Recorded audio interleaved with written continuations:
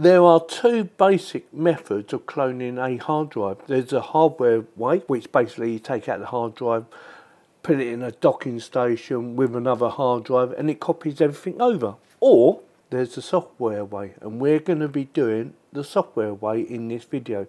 And also in this video, it's going to be free software. It has a couple of different options. You can do a paid one or you can do the free one.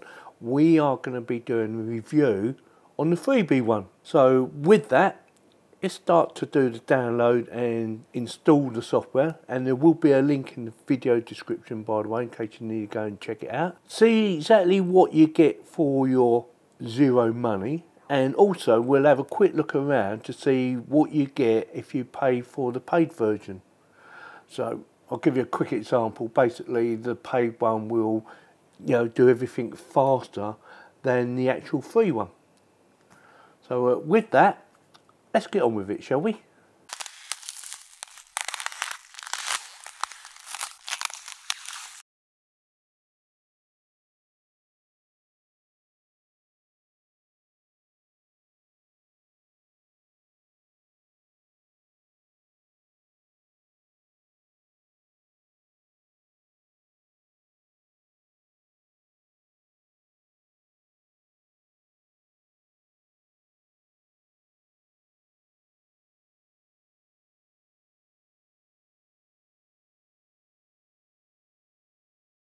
Right, before we get into the actual cloning, I just want to go through the way I'm going to be doing it, and just going to go through the actual software that we've just downloaded. Hopefully you're going along with me.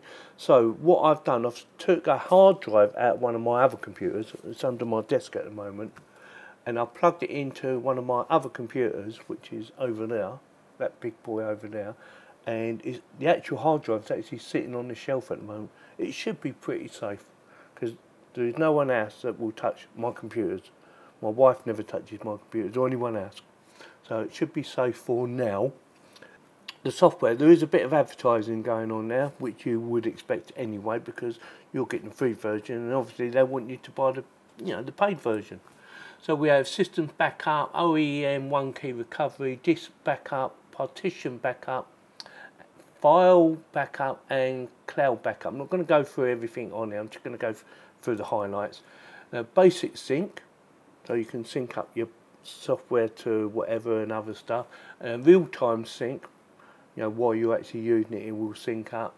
Mirror sync, obviously that's, well, hopefully it's obvious.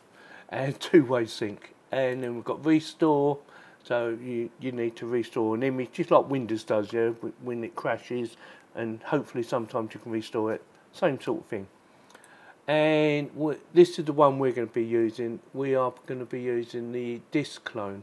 So system clone, disk clone, that's the one we are going to be using, and partition clone, we're not going to be using that. And then finally we have tools. I'm not going to go through all of that, but you can see there's quite a few pros on there. That is a paid version. But we're going to try this little baby. Now, make sure your source is the right source and your destination is the right destination. And we are going to clone disk 4. Actually, let's just check to see what's on disk 4, which is H according to this. Alright, H. Disk 4 has this on it. So we're going to clone it, see what happens. So that one is the source and the destination's that one. Fingers crossed, should just work. After the operation, blah blah blah, and start clone. No, it's not going to let. Oh, it is going to let me do it. Right, so it won't let you do your C drive. Something to bear in mind. But you can do cloning. Now, I did have a little practice on this earlier, and it starts off at 49%. Don't ask me why. It just starts off like that, and then it just slows right down. So this is probably going to take about an hour, if not longer. So I'm going to stop the video at this point. There's no point in me videoing anymore, and then get back to it later, okay? I don't know how long it took, because obviously it took some time to do anyway, but hopefully it should be exact copy. It should be, and I can't see any reason why it shouldn't be.